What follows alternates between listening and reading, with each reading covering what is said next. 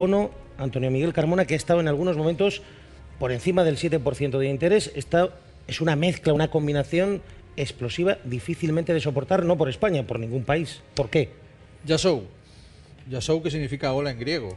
No es que uno hable griego especialmente, pero al final nos hemos aficionado completamente a los problemas de Grecia.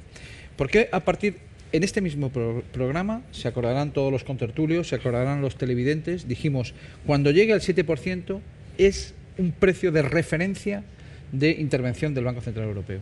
Si el Banco Central Europeo no compra, no emite liquidez, entonces tenemos problemas y seguimos subiendo. Y de hecho seguimos subiendo hasta 570 puntos básicos. ¿Y esto qué significa? Te doy un dato de última hora, 568 prima de riesgo, 7,11 en estos momentos. Hace tan solo unos segundos se acaba de situar el bono de referencia español. ¿Qué es un bono de referencia? El bono a 10 años, el que te piden un 7% por tu interés. Si te prestan 100.000 millones de euros, tienes que meter de intereses en el presupuesto general del Estado 7.000 millones de euros.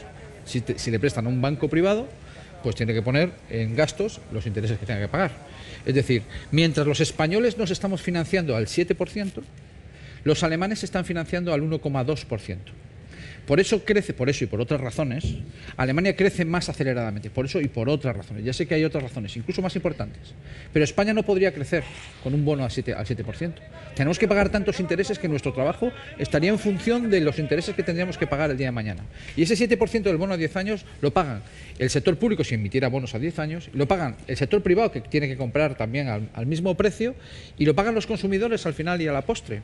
Y si tenemos que añadir en los intereses, en los presupuestos eso, es una catástrofe, don Antonio, una catástrofe, una hecatombe, por utilizar también una palabra griega.